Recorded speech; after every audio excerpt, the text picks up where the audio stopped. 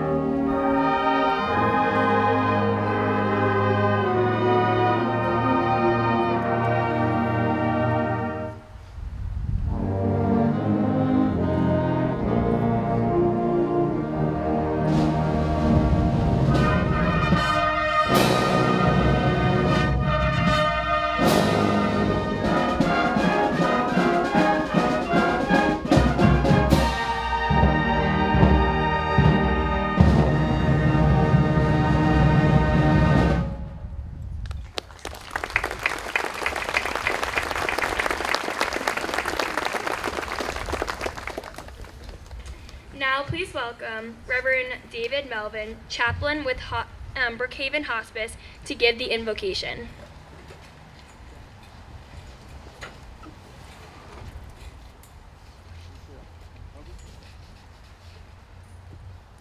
Let us pray. Holy and almighty God, creator of every people and place, ruler of all the nations, we gather here before you humbly and thankfully, glad of your presence amongst us. And together we acknowledge that apart from you, we can do nothing, and that we need your constant grace and mercy as we seek to live in peace with those near and those far. And this morning we thank you for the many who throughout the years have given all so that we might continue to live freely. Men and women from communities large and small, from city and country, of every race and religion, who made the ultimate sacrifice in the service of their country and who made it possible for us to openly gather today. We honor them for their willingness to give so that others may live, for their selflessness and commitment to duty regardless of the cost. O Lord, may their actions be spurs to us and generations to come to live lives that are focused on giving for the sake of others and their benefit. And we also thank you this day for those who gave themselves to serve and defend our land and are still with us, veterans who fought on foreign soil alongside comrades who died.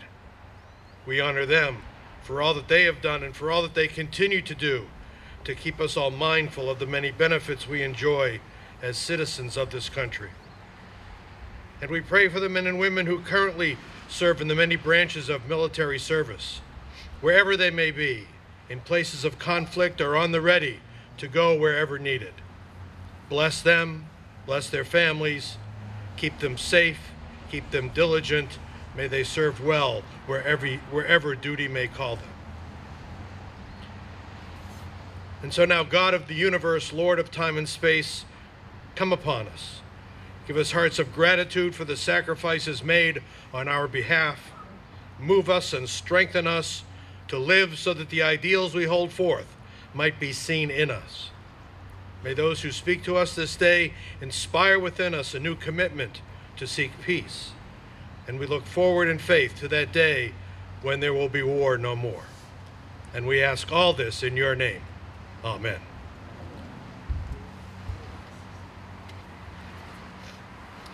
Thank you, Reverend Melvin. We will now stand by for the placing of the wreaths done by the American Legion and the Scouts.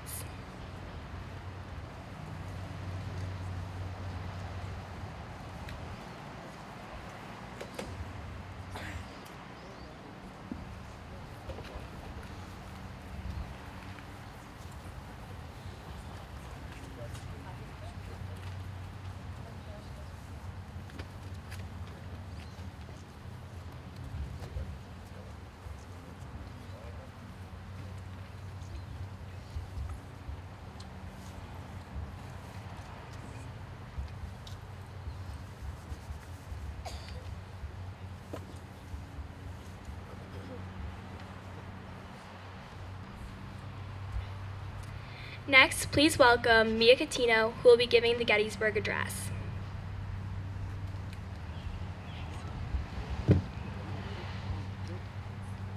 Fourscore and 7 years ago, our fathers brought forth on this continent a new nation, conceived in liberty and dedicated to the proposition that all men are created equal.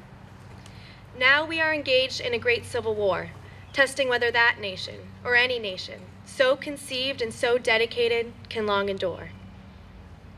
We are met on a great battlefield of that war. We have come to dedicate a portion of that field as a final resting place for those who here gave their lives so that that nation might live. It is altogether fitting and proper that we should do this. But in a larger sense, we cannot dedicate, we cannot consecrate, we cannot hallow this ground.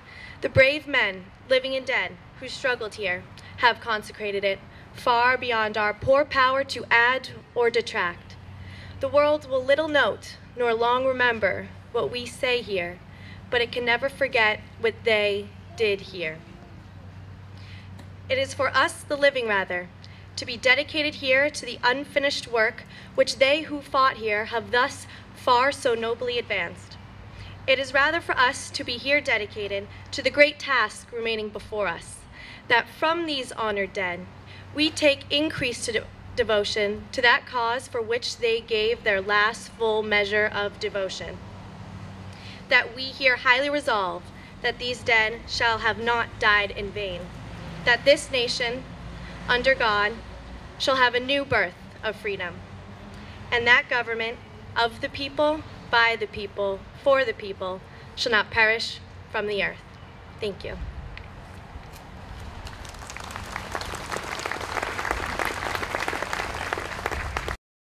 Please welcome Hopkinton Chairman of Selectmen, John Catino, give his remarks. Thank you very much. We're holding off the rain and it's cold, so I'll be short. I first want to thank God for holding off the rain and making the forecasters wrong again, allowing us the privilege of visiting each of the cemeteries and then sitting in our beautiful common and the gazebo. I'd also like to thank the Veterans Committee, especially Mike Whalen, for planning and delivering this event every year, Colonel Wilkinson, and all the veterans for your service. Thank you very much.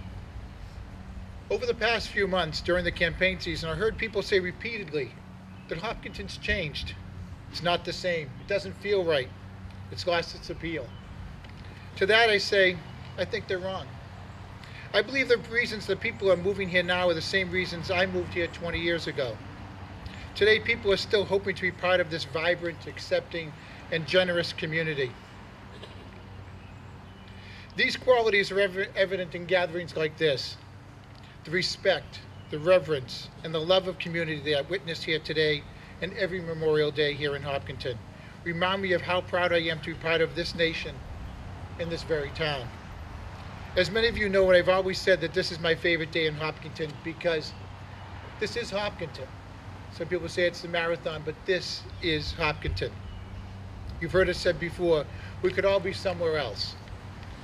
On a long holiday weekend, sleeping late, fishing, enjoying a brunch.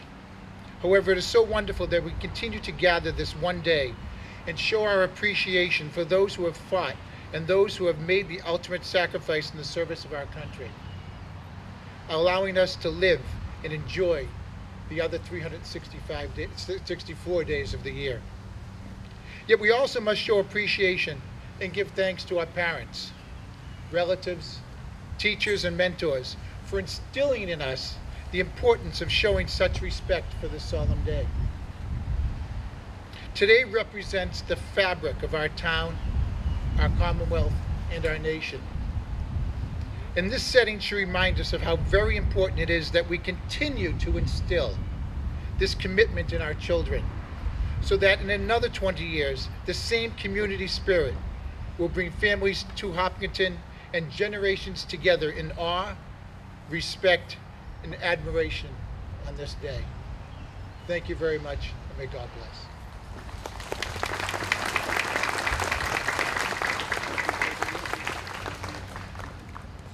We will now have the Hopkinton High School Band play God Bless America. Thank you.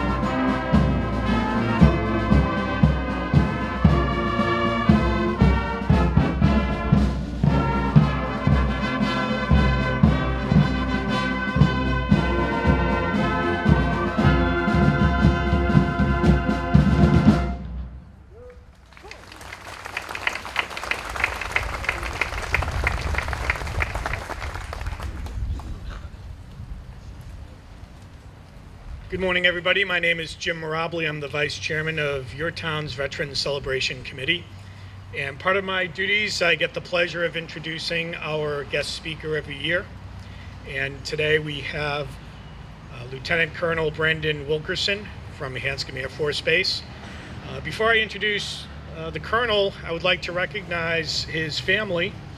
Colonel Wilkinson is joined today by his wife of 16 years, Angela, and their 3 children, Ann, Claire, and Evan.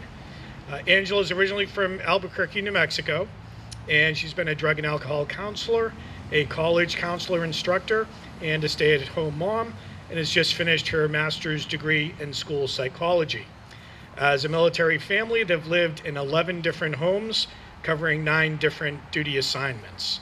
So please help me in thanking Angela and her children today. Sorry to embarrass you, but if you could just wave.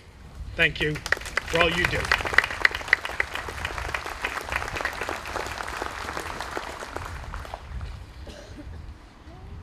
Lieutenant Colonel Brandon L. Wilkerson is the Chief Developmental Tester for the Joint Surveillance and Target Attack Radar Systems Recapitalization Program. He is responsible for leading a 60-member integrated test team and planning and conducting the JSTARS Recapitalization Test Program. He was commissioned in 1996 as a distinguished graduate from the United States Air Force Academy. He began his career as a spacecraft engineer developing and operating research satellites. After attending the United States Air Force Test Pilot School, he was the lead flight test engineer for the C-130J aircraft. He was then selected for the Engineering and Scientist Exchange Program and performed laser communication research at the German Aerospace Center near Munich, Germany. Lieutenant Colonel Wilkinson then served in the Pentagon as an operations officer on the Joint Staff and in the Air Force Legislative Liaison Office. He also served on the Headquarters Air Force staff as the Program Element Monitor and Branch Chief for the MQ-1 Predator and MQ-9 Reaper programs, and as the Deputy Division Chief for the $16 billion acquisition portfolio of 27 command and control and combat support programs. Lieutenant Colonel Wilkinson then commanded the 46th Test Squadron, leading 500 personnel in test and evaluation of over 300 command and control, communications, computers, intelligence, surveillance, and reconnaissance systems for Air Force joint and multinational users. His major awards and decorations include the Meritorious Service Medal with 4 Oak Leaf Clusters, Aerial Achievement Medal with Oak Leaf Cluster, Air Force Commendation Medal with Oak Leaf Cluster, and the Air Force Achievement Medal with Oak Leaf Cluster. Please join me in welcoming Lieutenant Colonel Brandon L. Wilkerson.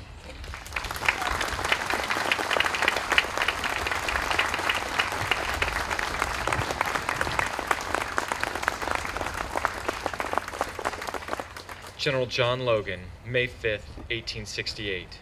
Attention to orders.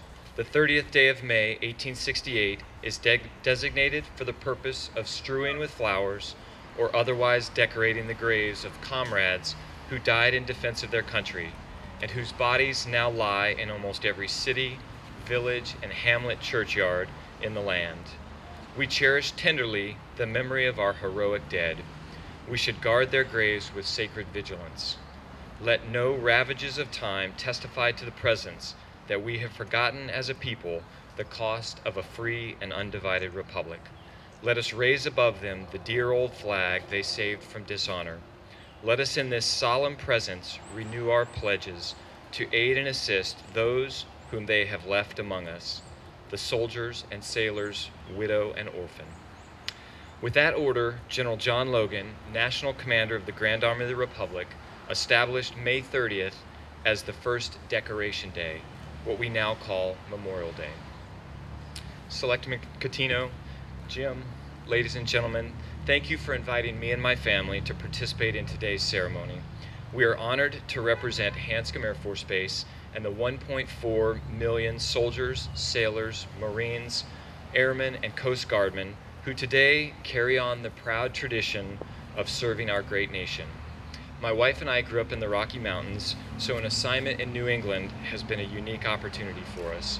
We found so much history, pride, and tradition in these small New England towns. We feel privileged to be included in one of your special traditions. You know, our lives can be so hectic that it's easy to see Memorial Day as the end of the school year, the beginning of summer, or a chance for an extended getaway. I'm slightly ashamed to admit that as a child, the significance of Memorial Day was that it marked the opening of the neighborhood pool. So I would like to sincerely thank each one of you for being here today. You've taken time out of your busy lives to honor and remember our servicemen and women who answered America's call and paid the ultimate price. You honor them with your presence. I would like to acknowledge any Gold Star family members in attendance today We are so sorry for your loss. I know there are many veterans in attendance today as well. I would also like to take a moment and acknowledge you and your honorable service to the country. Thank you.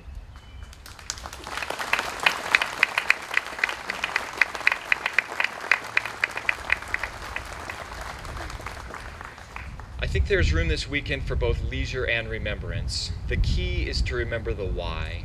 Why today is a national holiday. Today we stand together to commemorate the sacrifices of American military men and women who have laid down their lives in service to this nation. It is worthy to reflect for a few moments on how we as a nation came to observe Memorial Day. The observance of this day was born of compassion and empathy in the midst of the horror and destruction of the Civil War. As the Civil War raged, grieving mothers, wives, and loved ones tended to graves of fallen soldiers.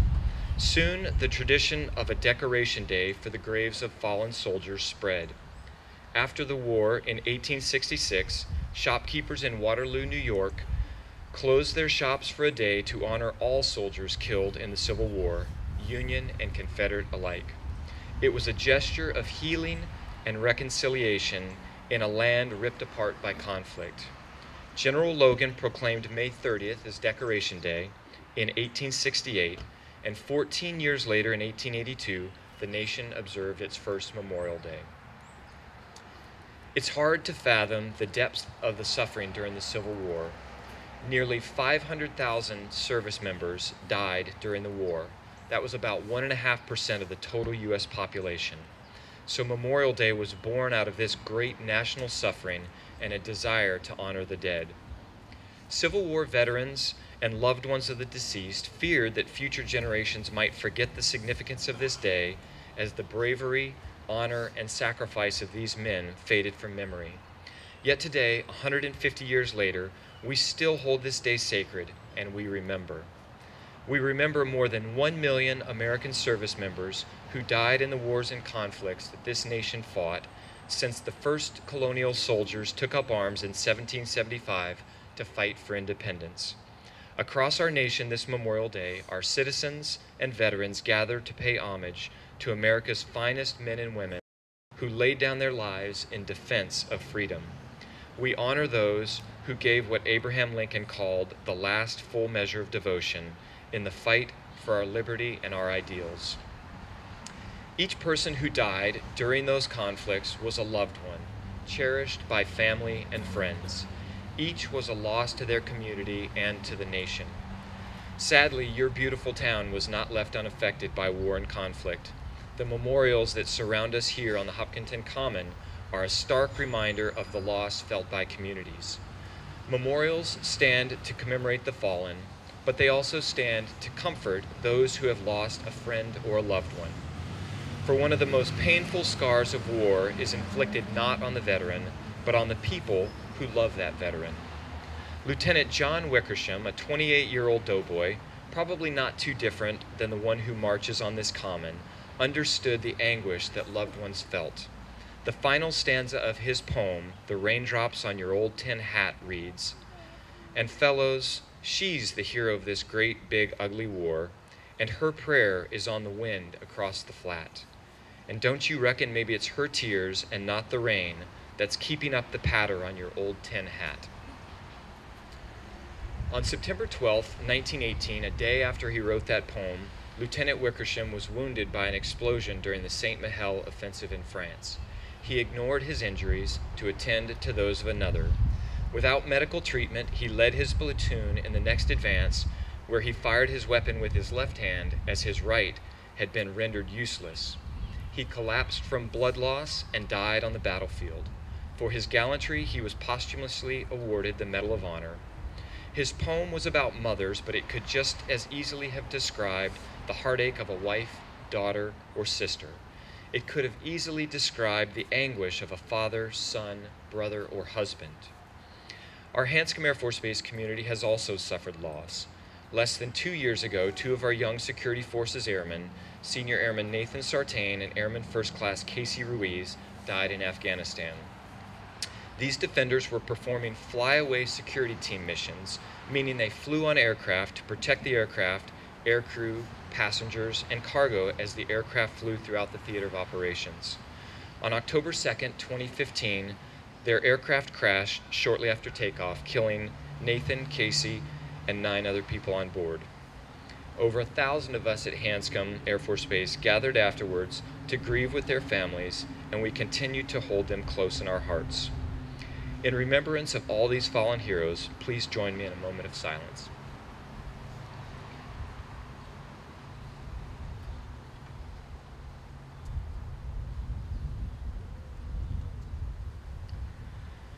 Today is a solemn day of remembrance, a day that should be properly set aside for contemplation. In traditional observance, the flag of the United States is raised briskly to the top of the staff and then solemnly lowered to the half-staff position, where it remains only until noon. The half-staff position remembers the men and women who gave their lives in service to this country. At noon, the flag is then raised to full staff for the remainder of the day in honor of the nation's heroes.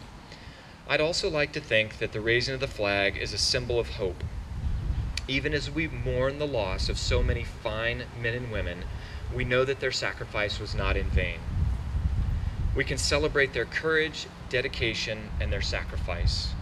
We can celebrate their love of country, love of family, and love of their fellow soldier. We can celebrate the ideals they fought to advance: freedom, liberty, and justice.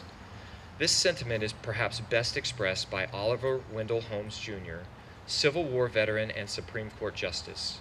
In 1884, just 75 miles northwest of here in Keene, New Hampshire, he concluded what is perhaps the most poignant Memorial Day speech ever, saying, "But grief is not the end of all. I seem to hear the funeral march become a song of triumph. I see beyond the forest the moving banners of a hidden column. Our dead brothers still live for us and bid us think of life, not death. As I listen, the great chorus of life and joy begins again, and our trumpets sound once more, a note of daring, hope, and will." Ladies and gentlemen, as we raise the flag at noon, let us too think of life, not death. Let us be thankful that their sacrifice has made our lives better. Let their courage and dedication inspire us to live our lives well. Thank you.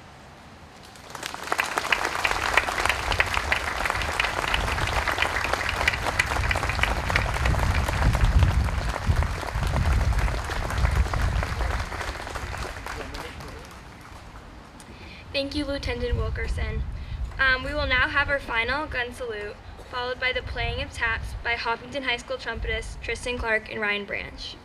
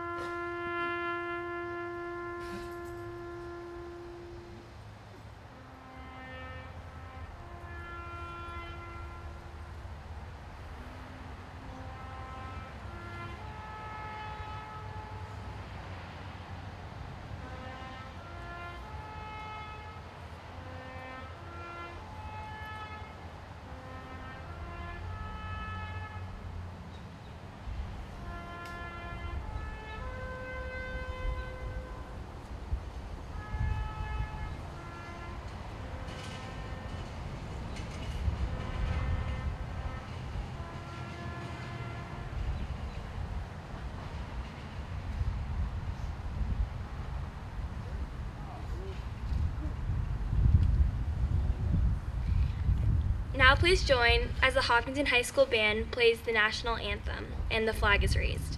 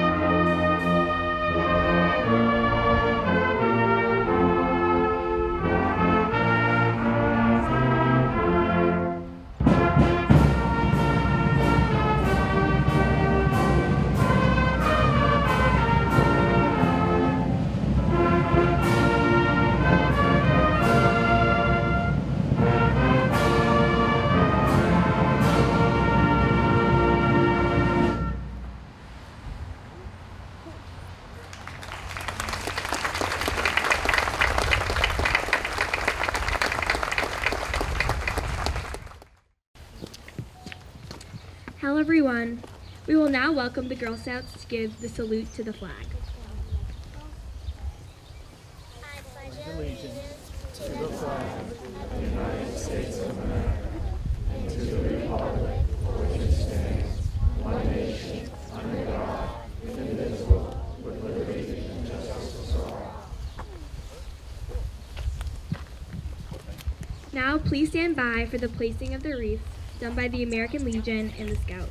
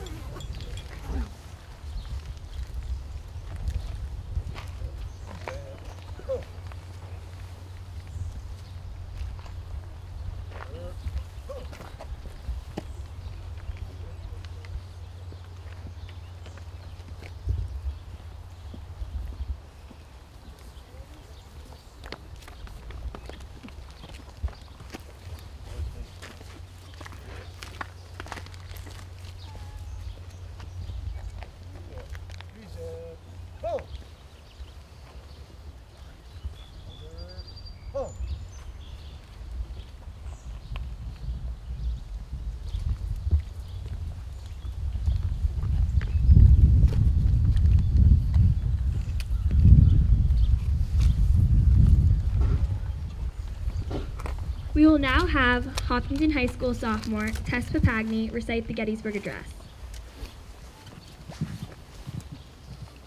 87 years ago, our fathers brought forth upon this continent a new nation, conceived in liberty and dedicated to the proposition that all men are created equal.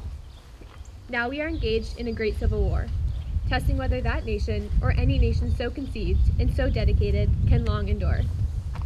We are met on a great battlefield of that war.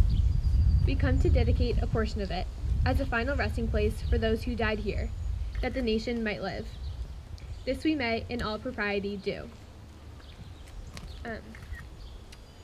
But in a larger sense, we cannot dedicate, we cannot consecrate, we cannot hallow this ground.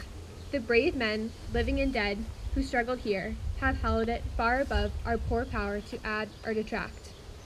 The world will little note nor long remember what we say here, while it can never forget what they did here. It is rather for us, the living, we here be dedicated to the great task remaining before us, that from these honored dead we take increased devotion to that cause for which they here gave the last full measure of devotion, that we here highly resolve these dead shall not have died in vain, that the nation shall have a new birth of freedom, and that the government of the people, by the people, for the people, shall not have died in vain.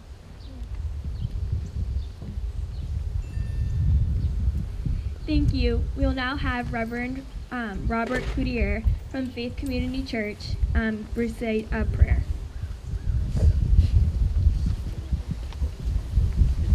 Good morning. It's a real privilege as a Christian minister in the town of Hopkinton to be invited to offer a prayer on Memorial Day. I've done it for a number of years. It really is a highlight for me. So thank you for the invitation.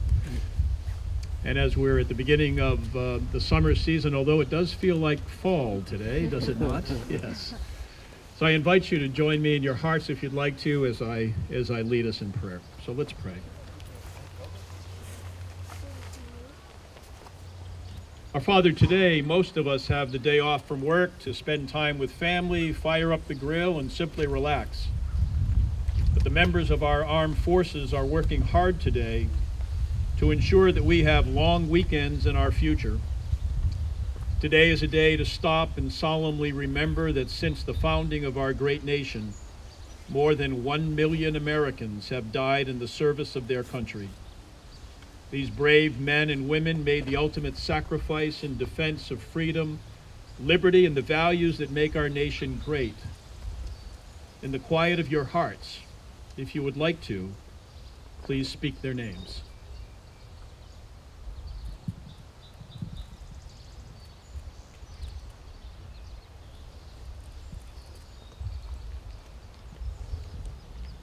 Since the end of the Civil War, we have celebrated Memorial Day, remembering those who have paid and are paying the price to protect us. We thank them and their families for the sacrifice they have endured. But today we also thank you, Lord. To the extent that we have mostly experienced tranquility in this past year, this is ultimately your doing. Nobody really knows what threats were averted or what would have happened if you had removed your hand from us. Thank you for protecting us. Lord, in this challenging age, we now all have a responsibility to be vigilant, to protect one another. Please make us aware and give us courage to live this out. Help us to be truly one nation under God, with liberty and justice for all. And I pray this in the name of Jesus Christ. Amen.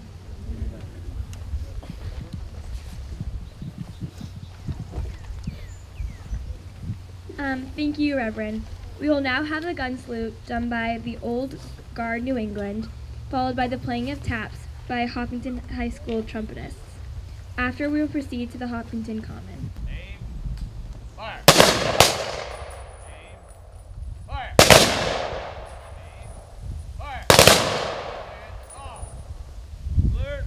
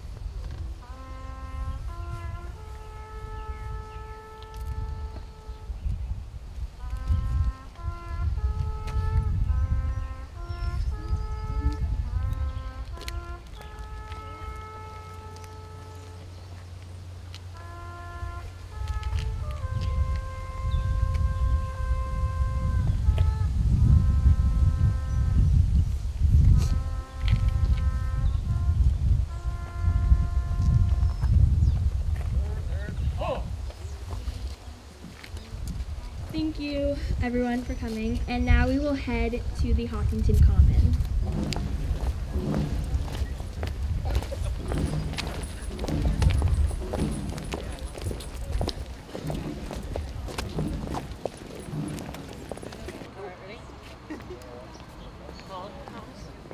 going.